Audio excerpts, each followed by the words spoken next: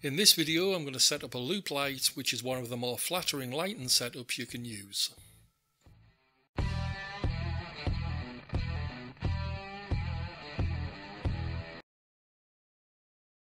Hey there, Rocco here, welcome to my channel. Today I'm going to be showing another single light setup that we can use in DAZ 3D. This time something that's known as a loop light. Now this video is actually going to be a continuation of the previous video in this series where we created a split light. So the light's going to be the same, it's going to be starting in the same position as what the split light was set up in. So if you haven't watched that video yet, then you can do so by using the link up there in the top right corner. And everything else in the scene is the same also, so we're using the same HDRI dome to create a little ambient light, as you can see here on the screen at the moment, so that we're not working in the pitch black. So really the only way we're going to be lighting our model is with the rectangular spotlight that we've got set up, that we've carried on over from the split light video from last time. We are using a different model though, this time it's Ensley. Which is another great looking offering from Blue Jaunt. As usual, she's all dressed up and wigged up, ready to render. And again, all these assets you can find linked down below in the description. Now actually, if we jump ahead to the finished render, which seems a bit weird doing it back to front, but never mind. What we're actually looking for on a loop light is this shadow that just comes down here off the nose, diagonally downwards, pointing towards the corner of the mouth. This is the loop in the loop lighting that we're looking for. So our light, you can probably guess, is coming from this direction, pointing down this way. And it creates this little loop of shadow coming off the nose. Now you don't want that loop to go too far down that it joins up with this shadow on the side of the face. But you want it in this area, just looping down towards the corner of the mouth.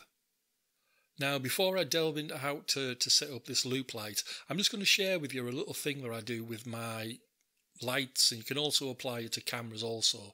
It just makes it easier to move your lights around in the scene, and certainly for this video and the videos that are coming, I want to be able to move the light around quite easily. So what I'm going to do, I've got the character selected there, I don't think you really need that, but if we go up to Create, and we go on to New Null, and we select that and we go Apply Default Settings, what we get is that it creates a null point at the 0, 0, 0 coordinate, which just happens to be where our character is stood. And then if we go into the top view now and have a look down, we can see here that our spotlight is set up where it was in the previous video for the split light. And what we're going to do with that light is we're going to just click on it and then drag it into the null point that we've just created. Now, as I say, what that does, it actually makes it easier for us to be able to move our light around, because what we do now is we click on the null that we created, and if we come now down to the rotate in our parameters setting, and we start to rotate the null light, the null point, the light spins and rotates around our character as the null point rotates itself. I mean, if we were to just to take the spotlight and rotate it, obviously it just then rotates on the spot. So if we want to rotate it around our character to get the best lighting position, and we want to keep its distance exactly the same wherever we rotate it to, we just select the null point, and then we can just rotate that camera around, or that spotlight, or a camera if you used it with a camera, quite easily around your little model or your subject. And so now that we have our light grouped within the null point, we're going to want to position it via the null where we want it to be to give the effect that we're looking for. So we need to have our null selected up here, and then we need to come down to the parameters tab and the rotate, or the Y rotate slider or the morph down here.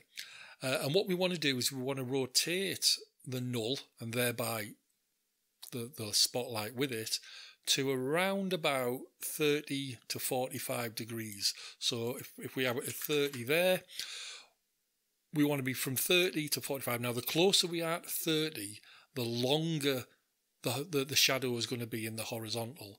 The closer we get to 45, and we don't want to go over 45, the shorter the shadow is going to be in the horizontal.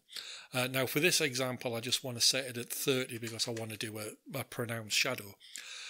However, there's something you need to bear in mind. what we're really doing is we're setting up this rotation in relation to the rotation of our model's head. That's a hard thing to say. Now, in this example, of course, Ensley's looking more or less straight ahead, so the 30 to 45 degree range is right. However, if her head or neck was rotated itself so that she was looking, say, more to her left, if we just have a quick jump into the front view, let's say if we select Ensley's head and she was looking more in that direction, we would have to change that 30 to 45 degree angle accordingly so that it was 30 to 45 degrees in relation to the way that she was looking at. So we would maybe have to increase it up to 50 to 65 degrees that it would be rotated. But as she's looking straight forward, more or less into the camera, that 30 to 45 degree range is probably right. Now, once we have our light set up so that we're at this 30 to 45 degree angle, what we now need to do is we need to select, you can actually just select the spotlight here, it's no problem. Select the spotlight, and then what we also need to do, if we come down to the parameters tab again in the Y translate, is we need to raise the light up also. Now, there's no real set limit on what to raise this to here, but the higher you put the light, the longer the shadow will be pointing downwards. The lower the light, so if we were just a little bit higher, then the shallower that light would be pointing downwards. So the rotation affects what the shadow length is in the horizontal, and the height of the light will determine how long that shadow is in the vertical, in up and down. Do you want a long light? Yes, put it higher. Do you want a short light pointing downwards? Put the light lower. And then the final thing that we need to do is just to come down to the rotate, again with the spotlight selected, and we just want to point that light down towards our model's head.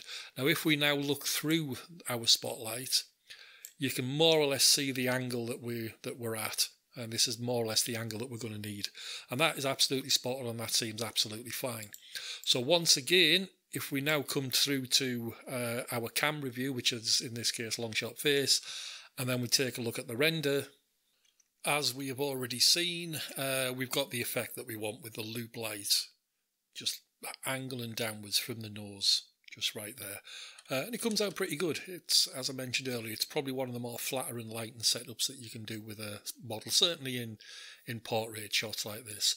And if we were then to zoom out the camera to our different camera positions, again, similar with the split light that we did last time, maybe it doesn't work that great or doesn't show that well in a full body view, although it does look better than what it did in the split view.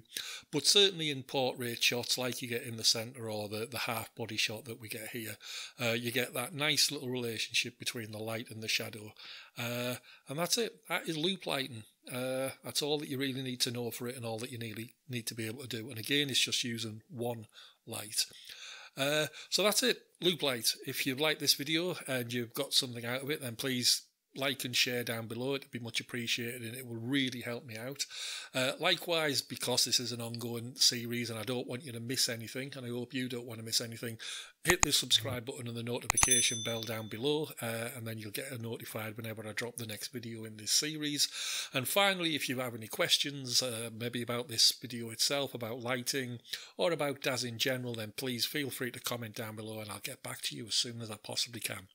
So for now, that's loop lighting. Next time, we're going to take a look at something called Rembrandt lighting. Don't miss that. I'll catch you next time. Bye-bye for now.